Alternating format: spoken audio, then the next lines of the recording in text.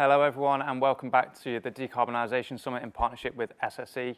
You've joined us for the Gender, Diversity and Decarbonisation panel. I'm Scott Stanleylands, sustainability consultant, journalist and influencer. I'm proud to have been asked to host today's panel and with some amazing speakers here joining us in person. The panel is sponsored by Go With Flow, a pioneering company that manages thousands of electric vehicles and EV charging stations around the world. Go With Flow are committed to equality and representation within the sustainability sector and are actively working to ensure that the switch to renewables is inclusive and accessible to everyone. We're going to address underrepresentation in the conversations around climate change and the importance of inclusion in delivering decarbonisation. Climate change has a disproportionate effect on women and girls, those from poorer backgrounds and indigenous communities. Today, we want to address how we represent all voices in the battle against climate change. Let me introduce our speakers. We've got Elena Avesani, is Global Sustainability Director at Oracle, driving Oracle's strategy on the development of sustainability-enabling cloud solutions. Geraldine Michel is Chief Marketing Officer at Connected Kerb, whose vision is to create smart, sustainable and future-proof streets for pedestrians, cyclists and drivers. Jane Hoffer is CEO at Go With Flow, at the forefront of the worldwide EV adoption, fleet electrification and charge point management.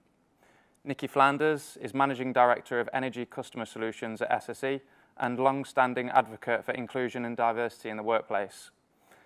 Penelope is co-founder and CCO at Rebel Energy, the UK's first for-profit renewable energy supplier with a social mission to rebuild, restore and renew. And we also have Nisreen Elsaim, who's hoping to join us a little bit later.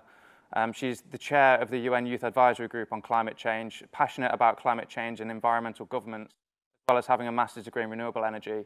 I'm sure some of you yesterday will have seen her speech amongst Boris Johnson and huge government advisors where she absolutely grilled them, and it was brilliant. To start today's panel, we've got an address from Shweta Chakraborty. So we'd just like to play a short video from her. My name is Dr. Shweta Chakraborty. I am the U.S. president of We Don't Have Time, the world's largest social network and review platform for the climate. I'm a behavioral scientist applying my expertise to moving individual and diverse groups of people to come together, amplify their efforts, and effectively confront the climate crisis. We need all hands on deck, and to get people to act, they need information that is relevant, helpful, timely, and credible. How this information is delivered must take into account all the diverse stakeholders around the world that we must activate. Getting the messaging right and appropriately tailored is critical for the collaboration needed for widespread behavioral change. Why is diversity and inclusion so important? Not only is fair representation a right, but it is also good for business. Equitable organizations outpace their competitors by respecting the unique needs, perspectives, and potential of all their team members. Without a diverse leadership mix, we will fall short of the creative ingenuity we require for a successful green transformation. A green transformation that could be the growth story of the 21st century. Everyone should be given the opportunity to contribute to this effort and to benefit from its outcomes. Together, we can usher in a more equitable future. I'll conclude with a question for the esteemed panelists, all of whom embody diversity and leadership. As women leading the charge in your respective organizations, what are the immediate and long-term challenges that still need to be overcome to truly see the power and benefit of having women in critical decision-making roles? So just for everyone at home and people here in the audience, the question, as women leading the charge in your respective organizations, what are the immediate and long-term challenges that need to be overcome to truly see the power and benefit of having women in leadership and decision-making roles? So I'd love to start at this end of the panel. If you could introduce yourself and your background, and then give some context to the question. Sure. And thank you for inviting me, first of all. I'm so pleased to be here, and this is a topic I'm really passionate about. I run Oracle's Global Sustainability Program. I'm the Global Sustainability Director. I joined Oracle back in 1998. So I've been with the company for many years, but the sustainability initiative was launched in 2008, and I'm one of the two founding members of the program. I wear two hats. I coordinate all the global initiatives, but I also work closely with our customers, our sales teams, to design technology solutions that enable our customers to be sustainable. If you're not familiar with Oracle, we are a technology and cloud providers. We work with more than 430,000 large organizations and governments. So we think that, beyond going, towards like our own, sustainability program and carbon footprint, the way we make a difference is by helping these governments and organizations to run a sustainable business. So that is like, a little bit of my background. I'm an industrial engineer. I was talking to Jane about, the fact that when I graduated, I was, one of 20 girls in a class of maybe like 250, 300 boys. So I'm familiar with the challenge of being an engineer, a woman engineer in a male space. And I think, if you look at the challenges we're facing now is, we are not represented, at the highest level of power. Right? Only 5% of CEOs in the US are women, and 7% in the FTSE 100 in the UK. So we're not there where decisions are made, and that brings a challenge because, we as men and women, we are complementary. Women think long term, men take more risk, which is great, especially in entrepreneurship. But then, especially for a challenge like climate change, we need both perspectives, right? And in cloud computing, I think only 50% of the workforce is female. Similar percentages in AI and data management. In the UK, only 13% of STEM jobs are with women. So we need more representation. We need more presence, and there are a number of reasons why that happens. We can talk about that later. Yeah, definitely. We'll get into those later. Geraldine, do you want to go next? Yeah, sure. Hi.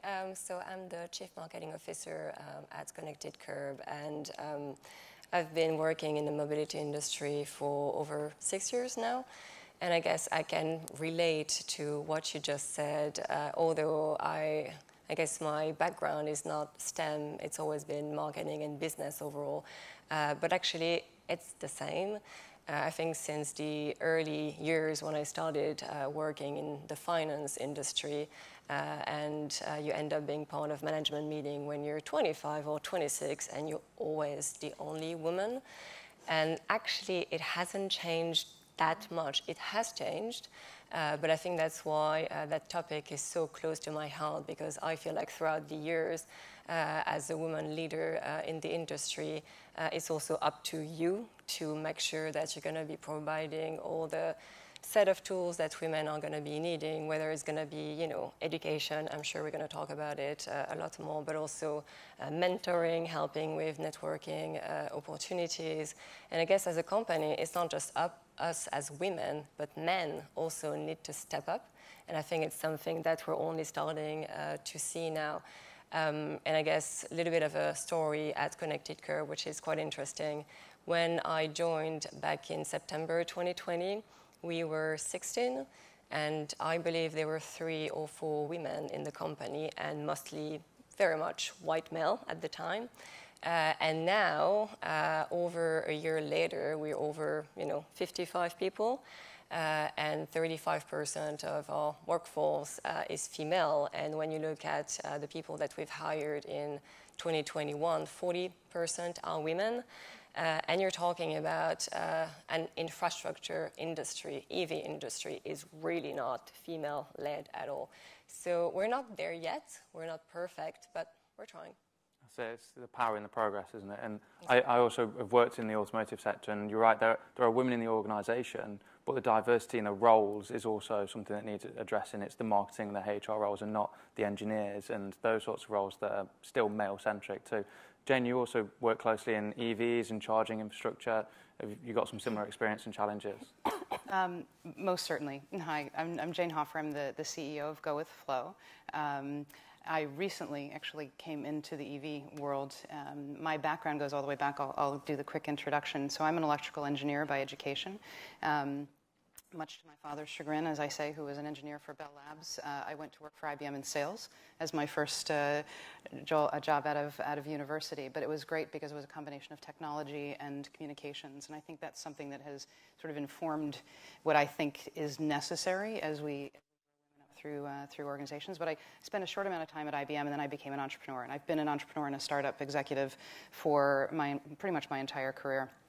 And I know we'll talk about some of these things along the way, but the challenges in startups, in leadership and funding for startups for women is well noted. And so I have had the opportunity, so I had my own company, took it public and sold it in 2009. And then since then I've actually joined other firms to help startup CEOs. 2 of the 3 were women, to help them grow their businesses. And then most recently came to Go With Flow as the CEO role, moving from the US to Portugal. And experiencing a different culture in that. And so from a leadership perspective, the challenges that I've seen really are about how do you create that diversity? How do you change the balance of people within your organization? And very similar, I think, to Geraldine, we're roughly the same size of company. Same statistics, almost identical to when I joined in January of 2020 to where we are today. And I would say that we've been super successful in adding women to the ranks. From product to engineering to marketing to sales. So it's our intent to really look to be able to, as leaders, make sure it's representative.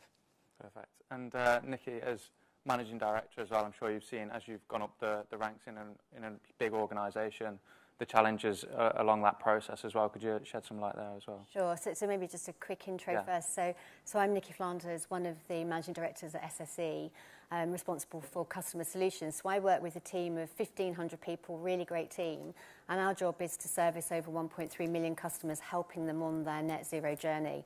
And that could be right from supplying renewable energy direct from our wind farms to installing solar. So a whole remit.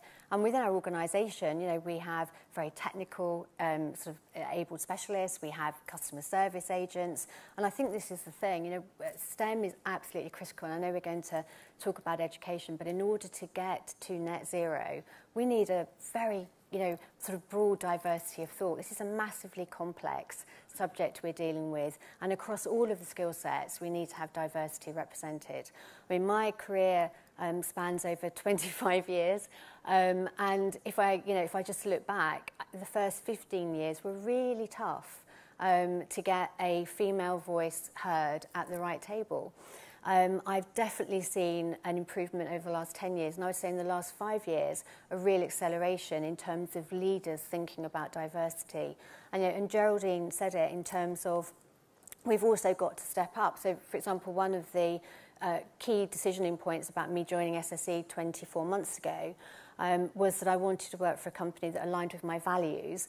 And that was about values of destination in terms of net zero, but how we get there. So as part of my interview process, and it was a two-way interview, a lady called Rosie McRae, who's our sort of chief sort of inclusion and diversity officer, she was part of my interview process. And I was saying to Rosie, you know, are you really doing this? Can you show me the stats? And that's why I joined. And I joined a company who I could see had belief in what I believed in terms of diversity and inclusion. So I think, you know, in terms of looking at what we need to get to, societal norms, we've got some great role models in terms of breaking down the conventional view of society, whatever that is now. We've got some great role models that are really disrupting that.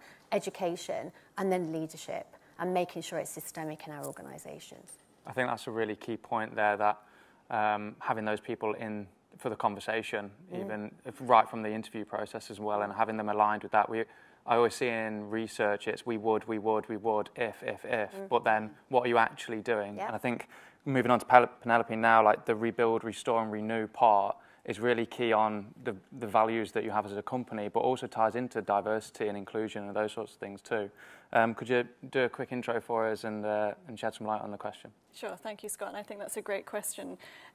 So I am the co-founder and COO of a company called Rebel Energy. We're the first for-profit renewable energy supplier to go to market with a social mission alongside an environmental one. I think that's just so important. When we look at the Sustainable Development Goals at the UN, for instance, they cover all sorts of things from ecology, biodiversity, social justice, education. It's really important that we treat those things as one. So I've spent the last couple of years building that business. It's aimed at helping those who are living in fuel poverty. 1 in 10 households in the UK would be classified as fuel poor. That's children growing up with respiratory conditions, pensioners dying of hypothermia, parents making choices about whether they put food on the table or they put the radiators on. And I think treating environmental and social issues together is absolutely essential. To your point about including women, one of the things I'm most proud of is our executive board, our non-executive leaders. We have 3 females and 3 males. It's so refreshing to be part of those conversations, and I just know that it gives exactly the right kind of leadership and direction to our company, so really proud of that. That's excellent. For everyone at home, please do send in some questions in the chat bot, and if you could put a name next to the question as well, so I know who to direct the question to, that'd be great. So we know that technological solutions are the key to decarbonisation. We've talked about how women are dangerously underrepresented in STEM careers.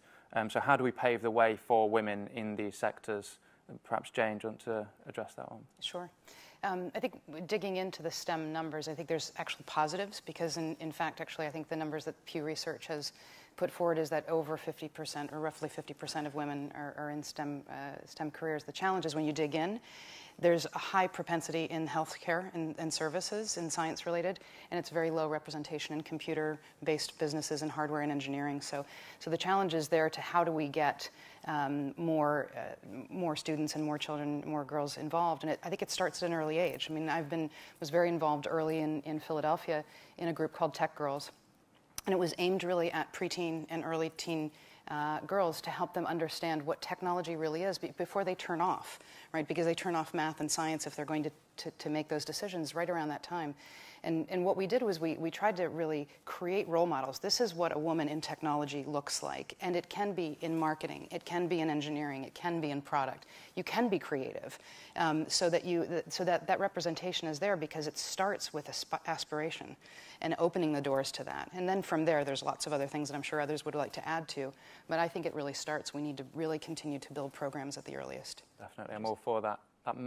When I hear like the word feminist as well, it's always like female associated, but there's also the male in the room as well that has the option to be feminist or express the views of the opposite gender that might not be in the room. So if we're waiting for people to be in them roles, we're going to be waiting too long. You may as well take that conversation as a lead yourself. So Nikki, do you want to shed some light on the STEM career and that sort of the question there? Just before I do, I just want to sort of make a personal comment. So I personally would much rather people talk about diversity of thought rather than feminist, rather than, etc. So I think, we've really got to make sure that we are, as leaders, open to that diversity of thought. So my background isn't STEM. My background is sort of general business. So I came up through retail. So I'm a retailer. And I think, one of the opportunities for us, all of us, running businesses, running teams, is to make sure that we are actively making those interventions to bring diversity at the table. So some of the things that we do, and I've seen done very successfully, are like shadow boards. So that get your shadow boards together in terms of different levels of experience, different sort of professional maturity, different voices, to really challenge the decisions that the leadership team are making. And that's quite a shift, because as a leader, you've got to be very open to sharing what your decision is and why, and most importantly, to listen. And I think we've got this amazing opportunity with net zero. Clearly, we have got to get to 1.5, but the amazing opportunity is that we do it in a way that brings people with us.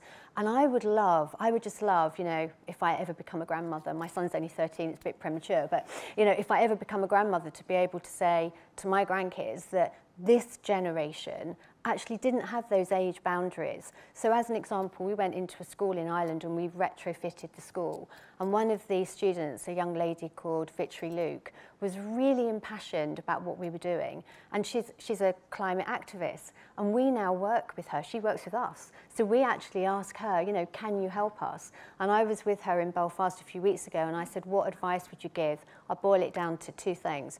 One, she said, please keep the momentum.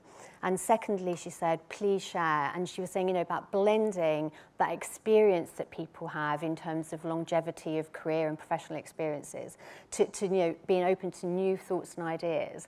And so wouldn't it be great if when we're, grandparents, if we can say, actually, this generation regardless of age, had a united aim, and that united aim is to get to 1.5. And how we did there was that we included everybody, that we appreciated everyone's diversity of thought. So that's why I sort of would steer away from various titles and various sort of labels and really think about the diversity that we all bring. Yeah, I think that's been a real key theme of the Decarbonisation Summit so far, is the collaboration. And when, to my mind, when I think of diversity, you can't have diversity without inclusivity. And diversity is putting someone at the table, and inclusivity is giving them a voice as well. It's not just they're here. It's listening and learning and taking change from them. Exactly, yeah. So I think something that Jane and yourself pertain to was the education part of it. So in your opinions, what role does education play in our educational institutions? And Elena, we spoke just before we started on this. Do you want to start as well? Well, the first thing we have to do is to get girls in school to begin with. There are more than 130 million girls that don't go to secondary schools and education for a number of reasons, conflict, gender bias, cost, wars, poor quality of education, especially in refugees camp, and that's a huge missed opportunity. The Brookings Institute established that getting girls educated is one of the key solutions for climate change. Project Drawdown, which is an amazing nonprofit that has done a lot of research on these issues, has estimated that just by getting girls educated and focusing on family planning, you could abate 85 gigatons of carbon emissions by 2050. And just to give you the sense of the scale, to get to 1.5, we need to abate 22 gigatons by 2030. So this is a really important aspect of decarbonizing our economy, and also that would bring growth in terms of economic output. Estimated to 12 trillion US dollar by 2030. So there is a huge opportunity in bringing development and bringing women as part of the solution. So that's the first thing, get girls to school to begin with. Then obviously we can focus on educating girls on STEM, which has a huge potential. And I agree on diversity of thoughts, but we really need women to build the algorithms that we are embedding in AI, because that is now like the domain of men, and they're missing a lot of data points in this. Well, they need diversity in it. That's they the whole need point. diversity, exactly. So. Does anyone else want to jump in on the education part as well? Penelope? Well, I think obviously it's really important to bring young women into those STEM degrees, and it's really inspiring to see Jane and Elena having gone through that process. I'm probably a good example of someone who didn't go through that route. I read ancient languages at university, then I joined an investment bank, then I helped startups grow and raise capital, and then I found myself being a founder in my own right. And I never could have imagined myself in the energy sector, but what a phenomenal journey it's been. I've really enjoyed every minute. It's incredibly challenging and stimulating. So I think it's important to remember that we can attract women from different sorts of thought profiles, if you like, and also there's training on the job, and there's apprenticeships, there's many different ways that we can learn other than just going to university. And for some people who might not be academically minded, it's important to keep those avenues open. Totally, I think the education doesn't just end at school as well. If whatever field you go into, you can be educated within that organisation around certain things and so on. Geraldine, I know you've grown quite quickly at your organisation as well. Perhaps you could talk a bit about the acquisition side and when you're recruiting and things that you look for externally from candidates, from people that might be viewing online, and things you might encourage them to do or say. Yeah, absolutely. I mean, I think overall it's really being more open-minded about the profiles of candidates that you might consider, and going back to gender bias, not necessarily considering women for operation and delivery. And I think we've got a great example at Connected Kerb, because you would think typically operation and delivery being, male oriented really. And actually we've made some absolutely amazing hiring with young women who are quite, quite starting, they're quite junior, and they're actually going to be the ones leading the way for the company. We always tend to think about the leadership role, but actually I think that if younger women who are still at school see that women of 25, 30 are actually able to have great jobs, at great startups, making a real difference and being part of those operation and delivery teams, I think that makes a huge difference. So I don't think they realize right now, I can actually name Lee and Sway, they might actually recognize themselves, but they are making an absolutely, truly huge difference for the company. So it's really all about trying to look at different profiles that we would not have considered otherwise. And yes, diversity is not just about women, it's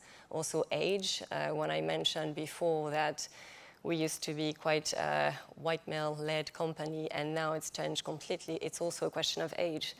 We used to be quite an older company, actually, for a startup.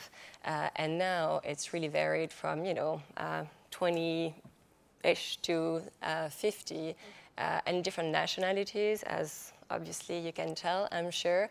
And I guess all of that makes us stronger, and it enables us to actually, going back to designing product, making sure that we have different views on, how the product should be designed from an accessibility perspective for women. Is the charger going to be too heavy, for instance? So all of those things, I think if we didn't have the diversity within the team, I don't think we would have got to where we are right now, just in a year. I really like that dissociation between like your CEOs and your bosses and your managers and your leaders. It's just because they're at one end of your organization doesn't mean that they're not a leader. They can join the company and be their first day, and you would absolutely follow them and be passionate about the things that they're passionate about. And the disruptive voices are just so powerful now, and the next generation are obviously going to be much better than I am at this, and hopefully a lot of the people at COP26 too. So they're the voices that we should be championing too. Scott, if I can, yeah, absolutely. add something to that.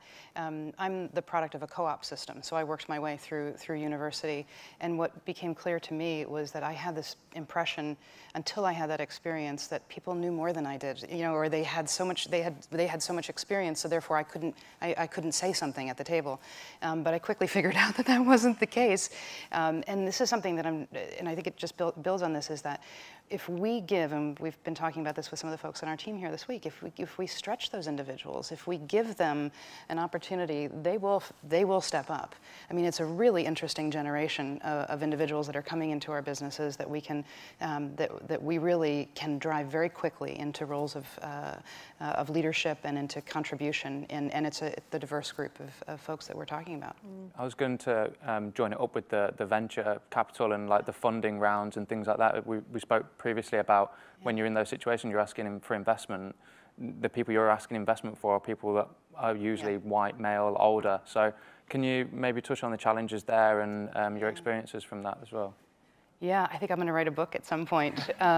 So I was 29 when I first became the CEO of a company that I bought out in an asset purchase.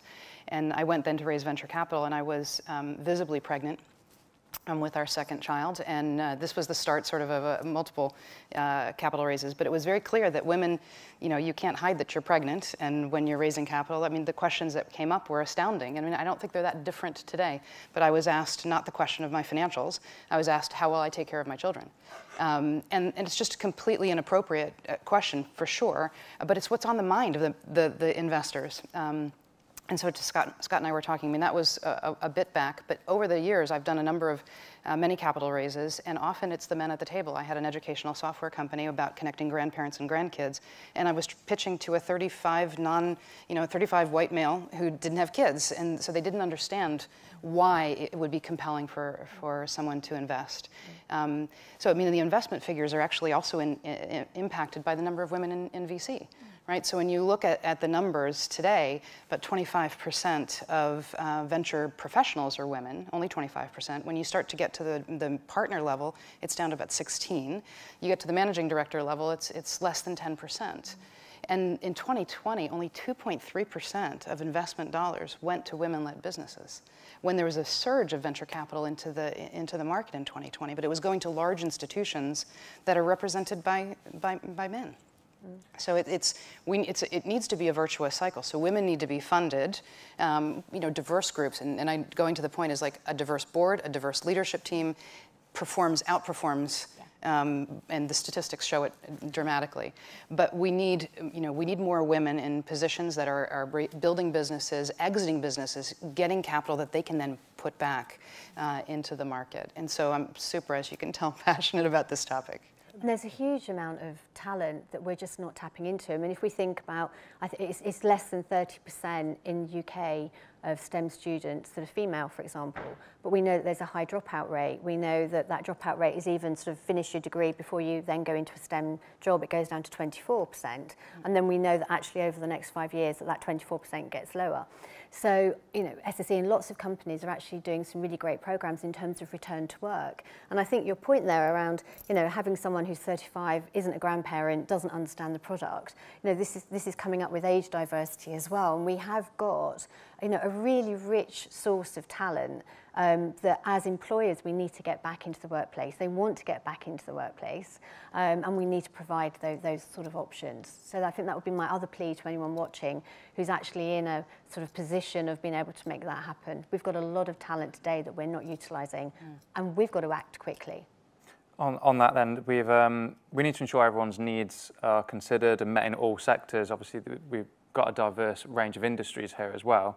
So like from transport to housing and energy, everyone benefits from decarbonisation, not just in the long term, but with immediate effects. So how can we increase the representation immediately and now? What sort of strategies can we put in place, and who are we relying on or holding accountable for it?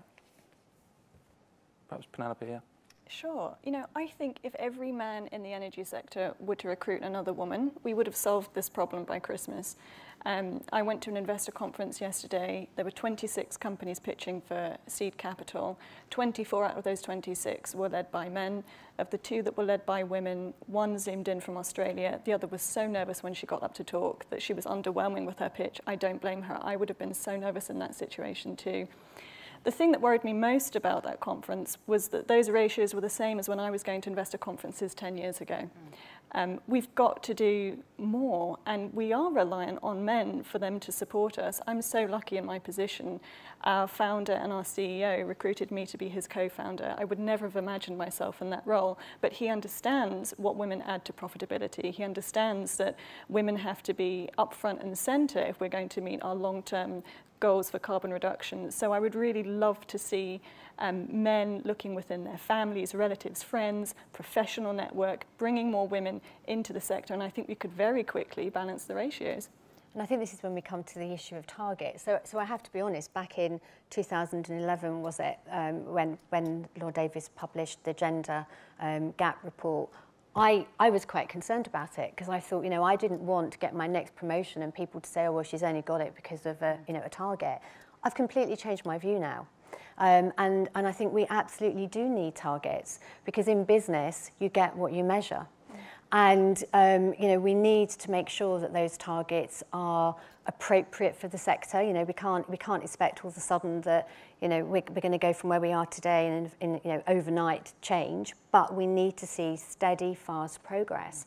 And I think it's positive that since the Hampton-Alexander report, which targeted in 2016 that 33% of FTSE 100 boards would have women representation, that we're now at 36%.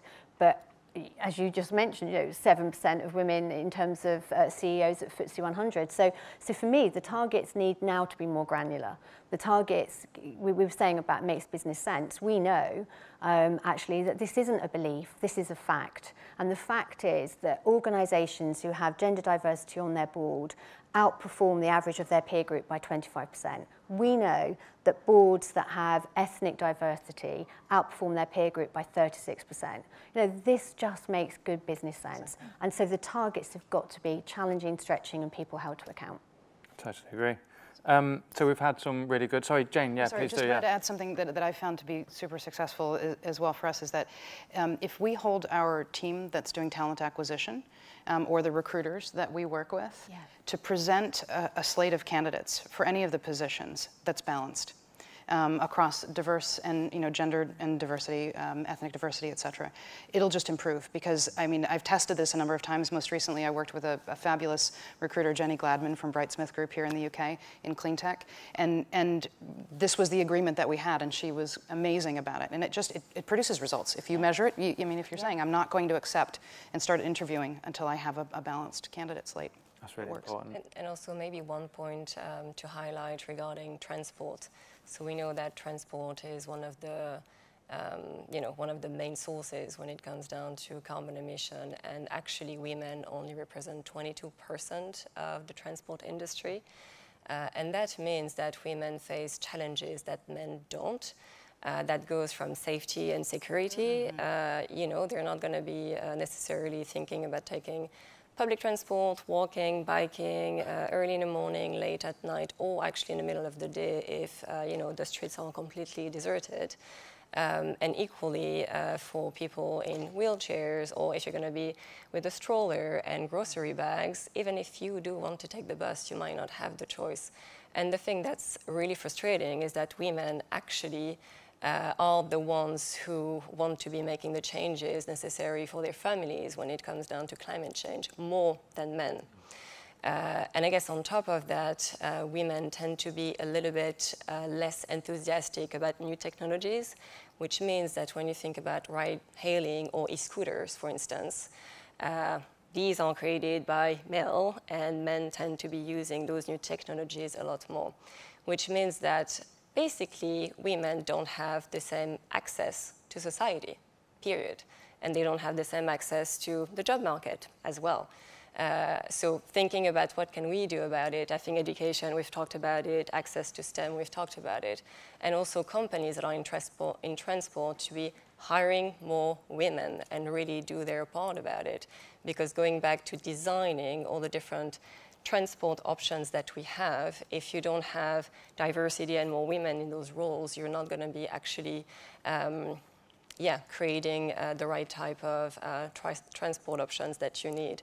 And also elect women, because women who are going to be elected are the ones who are going to be creating transport of today, but also transport of tomorrow. And that is what is going to be making a huge difference. So basically by increasing the representation of women and having better visibility for women in transport will make better access to the job market for women and to society in general. So yeah, transport is a big one. I think I've really noticed that in automotive actually. Only recently have women only been marketed to for a car, which is crazy.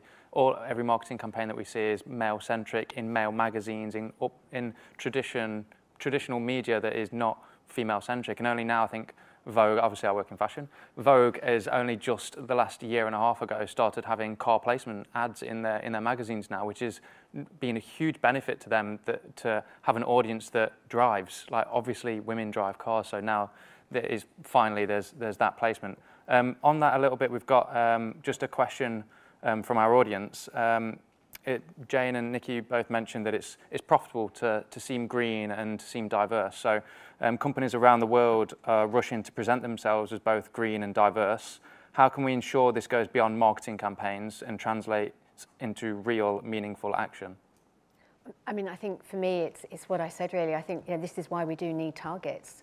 And those targets are, across carbon emissions and diversity. So it's the 1.5 and how we get there. I mean, obviously the 1.5 being the global target. So, companies need to have those individual targets, and they need to be filtered down. So not just sitting at the board level, dependent on your size of organisation, every division needs to have their own target. Every leader, every recruiting manager, as Jane was saying, needs to have that accountability that they're going to make sure they've got a diverse recruitment list, and that we're actually challenging people's unconscious bias. And so we need to have those processes in place, and that we measure and we report on them.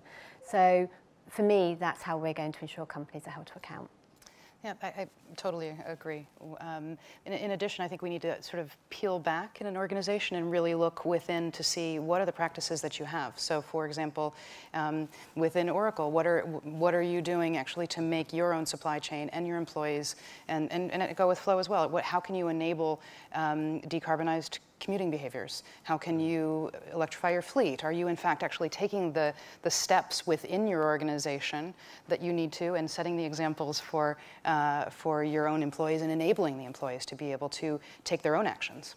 Sure. And if I can chime in, we yes, also sure. need regulations, right? So right now we are in a world where we voluntarily report on our targets and we respond to investors' requests, but there's not a consistent set of metrics and KPIs that you can look at to really measure your performance. And it's coming. We have seen that the IFRS, which is the Foundation for Accounting Standards, has issued a new set of standards for sustainability reporting that will provide consistency in how you measure your performance, and that will bring the CFO at the table. And this becomes like a board issue. And then there is the EU taxonomy that is asking companies to report on how they are investing their money and how that class is related to climate adaptation and pollution, diversity, water conservation. So you really need to measure your performance before you can manage, and then will bring accountability and transparency. Totally. I'm very happy to say Nisreen has managed to join us as well. So I'd just like to intro Nisreen, if you want to tell us a bit about yourself and the organisations that you work for, and actually your experience of COP as well so far. We don't work for organizations yeah. My name is Nisreen Elsaim. I'm from Sudan. I'm the chair of the UN Secretary General's Youth Advisory Group on Climate Change. I have a bachelor degree in physics and a master's degree in renewable energy technologies. I'm also the chair of the Sudan Youth Organization on Climate Change, and I've been doing this almost for 10 years now, 10 years exactly in 2022 January, and glad to be with these magnificent ladies and you, of course. So how's your experience been at COP yesterday? I know you was part of a panel with some very high government ministers holding them accountable. We're obviously talking about gender and diversity here. What have you seen in your experience? You've been doing this for quite a long time as a youth activist role as well. So what have you seen across the board in terms of that? Well, when it comes to gender and young activist thing, it's so overwhelming, because in a lot of times we get very much discriminated because of our gender and because of our age more than anything else. And I can give hundreds of examples. I was speaking in a high-level event on the 2nd of November at COP, and the security guy told me, like, this is a head of state's level event, you cannot be a speaker there. So I had to actually take out a video of me speaking on the 1st of November with Prime Minister Boris Johnson and the rest of the prime ministers. I show him the video and say, this is me yesterday. And then only after that he got me in, actually. But I'm sure that a lot of our females around the world are facing the same problems, where we actually, if you are, for example, the youth envoy, a lot of times the countries that she's visiting, for example, or the cruise that he's working with, they think that she is actually the personal assistant for someone else's, because the someone else can be the youth envoy, but not her. And I think the same, unfortunately, happens with climate change, where we find women and girls are in front lines of climate crises, for example, especially in our community, because household issues are mainly women's concerns. So if we have a drought, then it's the women who walks like more than 10 kilometers a day just to bring clean water. And I've heard an announcement from a recent study from Clean Cooking Alliance says that actually 80% of women who actually get exposed to indoor pollution from cooking using charcoals and other wooding materials, not only them, but even their children get stunned, and it brain damage them. So it's us in the front lines, and if we have a crisis, then gender-based violence, then early child marriage, and then FGM, and all of these things that we are trying to fight comes to the stage and comes very obvious outside. And yeah, I mean, I can simply say that crisis, climate crisis especially, but generally crisis is very gender-focused, unfortunately. That's a really key point, actually. And I think to the rest of the panel as well, how can businesses and world leaders work with organisations that Nisreen is part of, and Extinction Rebellion and the Greta Thunbergs of the world, to accelerate the work that they're currently doing on the ground? Do you think there should be a more collaborative approach, and they shouldn't be so scared of welcoming them into those conversations and actually work together?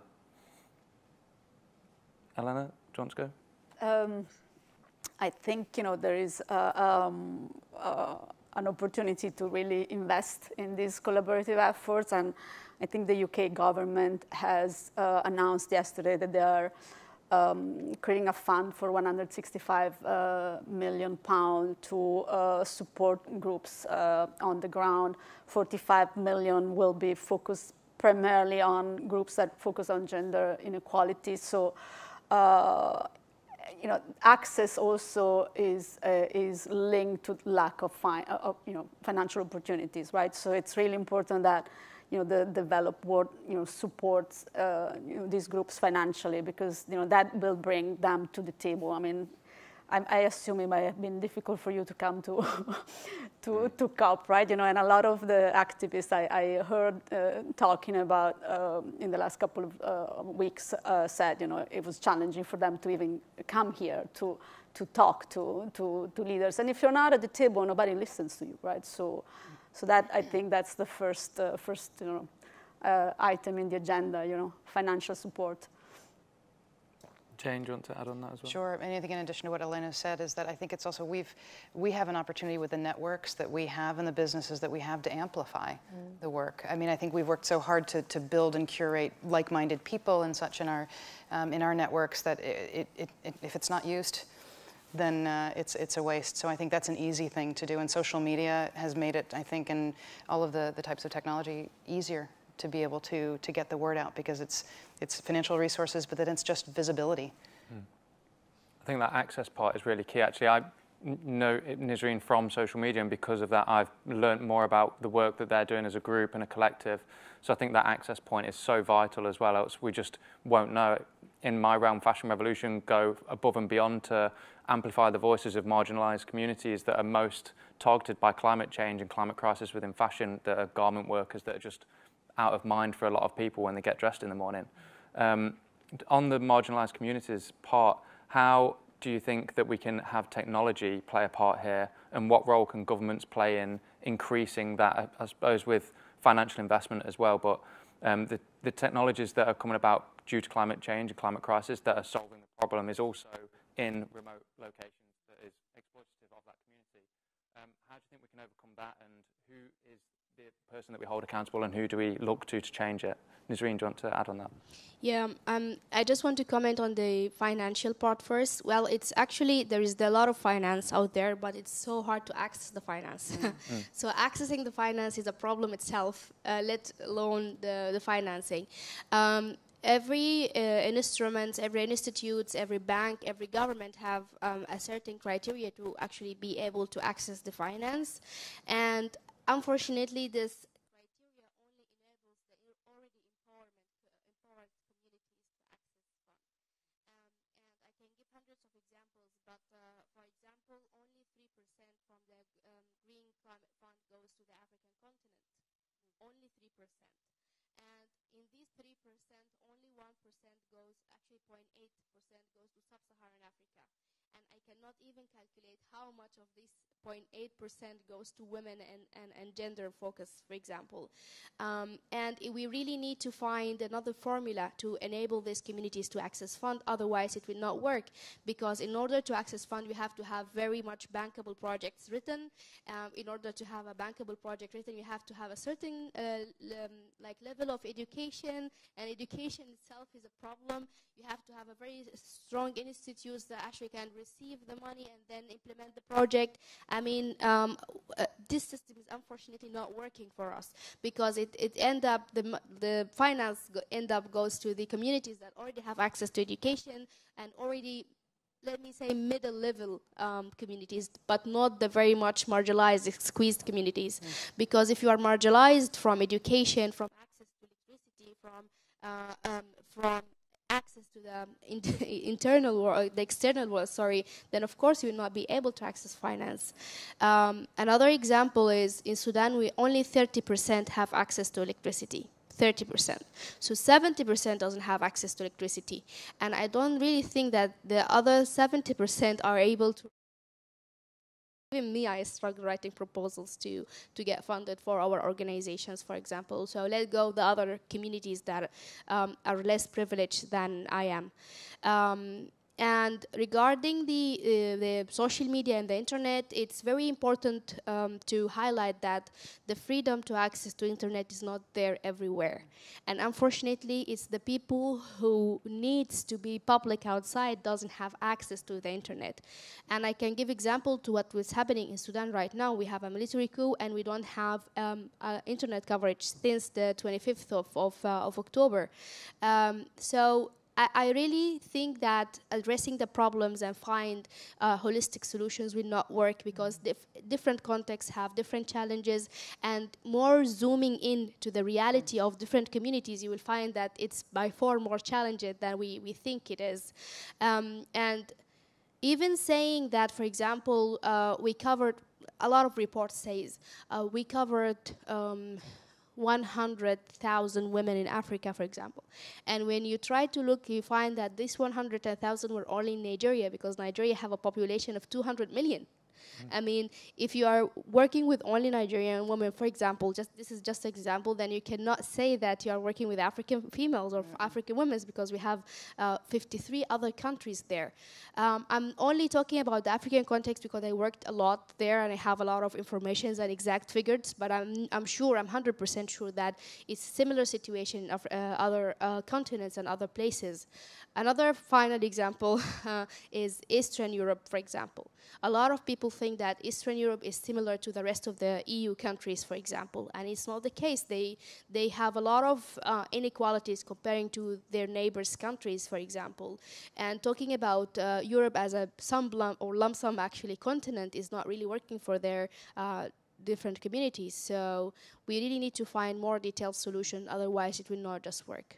Yeah, I think there needs to be more specificity in the terminology, in the investment, in the education, and in the conversations that are going on as well.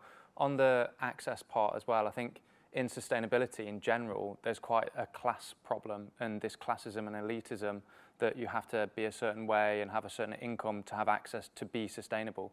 One of the questions that we've had from our online audience, is there a certain class divide that surrounds sustainable living, and how might we overcome this perception? So maybe we could touch on, in terms of energy, that the vast majority of the UK have an energy provider. The vast majority of the UK have some sort of access to transport. How might we overcome this perception of elitism in sustainability?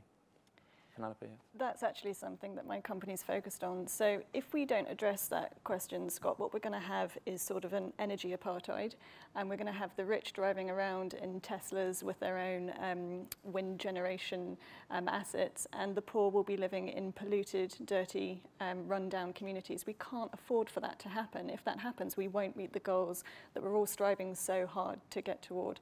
So I think, to loop back to your question, your previous question about technology, this is where technology provides the solution to a sustainable future for all sorts of communities. I'm thinking of those 70% of Sudanese communities who don't have electricity. If they were to have their own solar panels, their own wind generation assets, if they were on the coast, if they were to have their own tidal assets, technology would allow them to map out those different pieces, bring them together. They would be energy self-sufficient, which means they wouldn't have to pay for their electricity. They could even be selling their electricity back into the grid if those infrastructures and systems exist.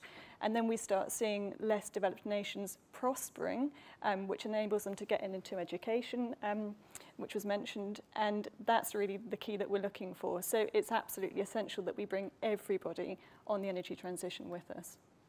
Nikki, do you want to add to that as well?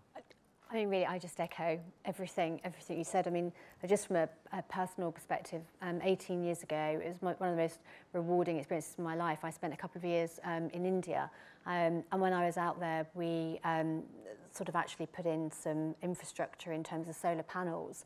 And I think your point around how the women really take the brunt of the household.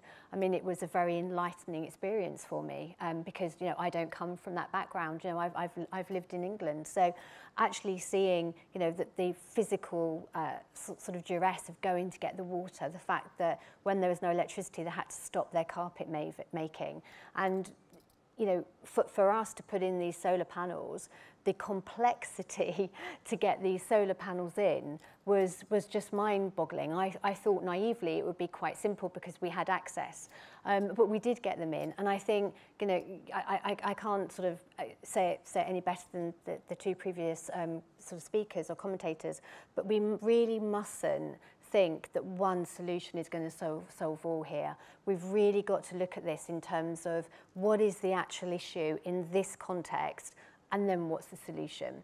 And we have got to have different approaches globally, for sure, even within the United Kingdom.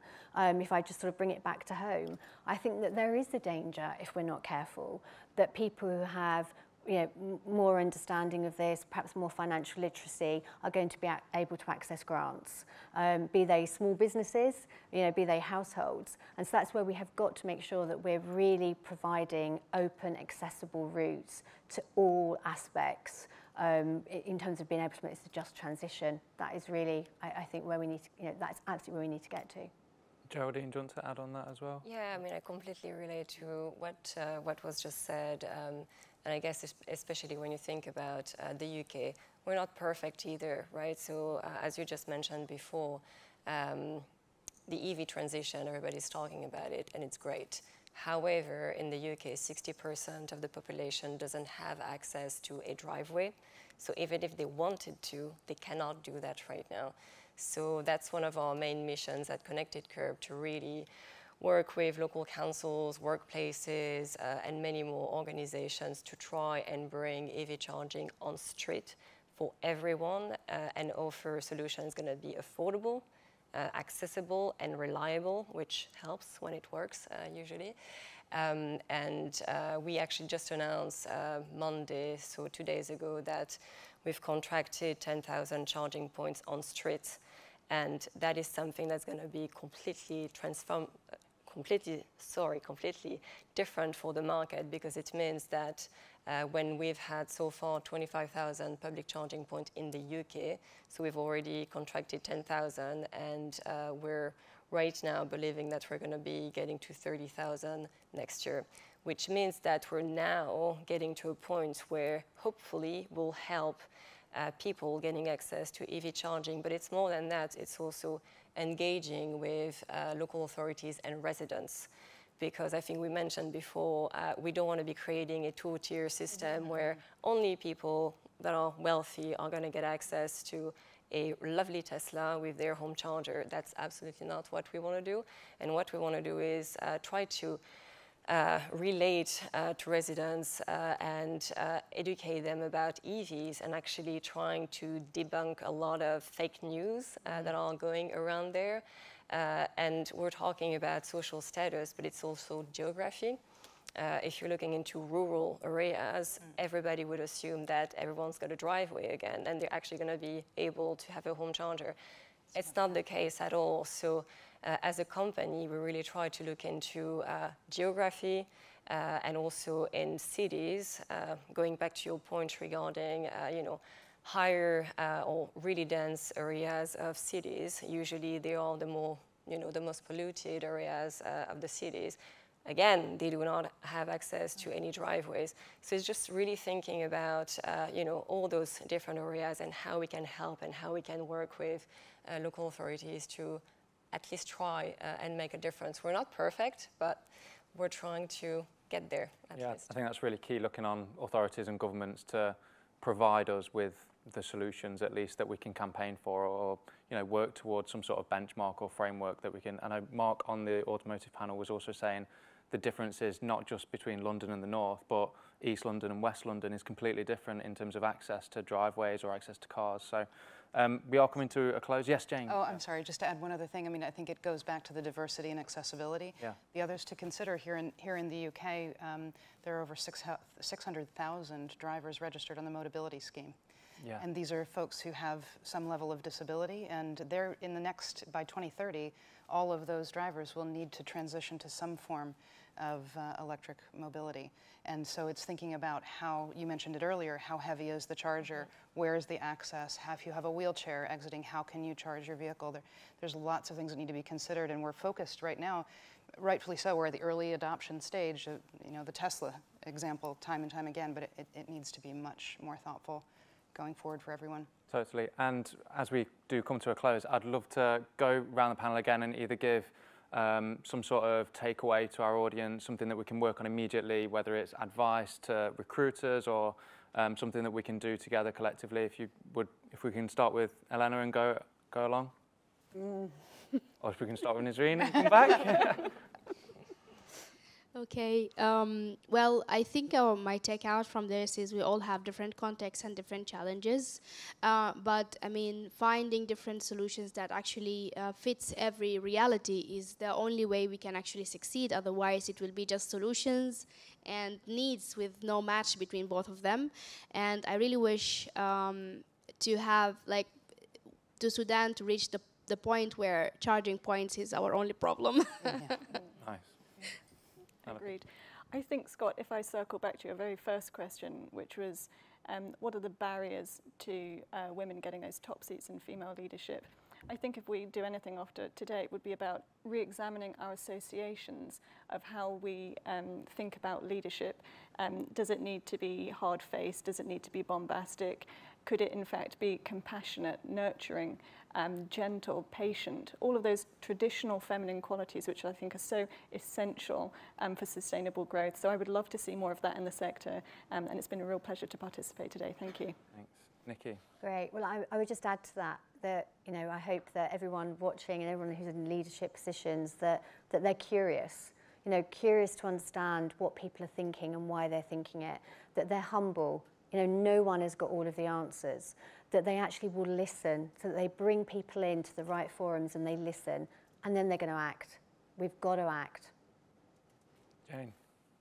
That's a beautiful statement. There's not much to add to that. I think, though, that I'm just, first of all, incredibly inspired by the ladies that are here, and hopefully that energy and enthusiasm and intelligence and practical as well as aspirational reflects and inspires you in the audience and others. I think it helps us do the work that we need to do.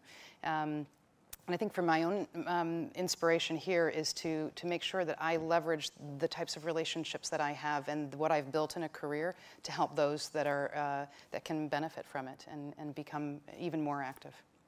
Sure. Geraldine? Yeah, I think the listening part I thought was quite important, especially when it comes down to younger people or younger generation. I think we tend to look down on younger people, and I don't think it's going to be helpful really if we grow that gap between younger generation and older generation. And unless we really come together, we listen to each other, and actually we share passion and expertise. Sometimes it feels like if we're really passionate, it means that you have no expertise. And it's really, really sad, because if the two comes together, at least we can start acting on things. So that would be my thing. And thank you for being part of such a lovely panel. And Elena? So I would say celebrate, different role models, organize, become an activist, and then mentor, young people so that they can come and work with us to, change the, economic infrastructure we're all in. Awesome. And I think it's important to note that this conversation isn't towards just a female audience. And I think Exactly. for me, it would be to address the men and the males that are also listening online that perhaps look like me, to listen and check yourself and check what you're doing and what your behaviors are like, and listen to these people here. So we are out of time today, but we are hoping to have these conversations far into many decarbonisation summits in the future. Thank you to all of our panelists for coming and taking part in the conversation. We know this conversation will continue to be had across this sector. Thank you all for joining us. We're going to take a short break now, and I'll be passing back to Aid for the next panel, which is Science, Innovation and Technology.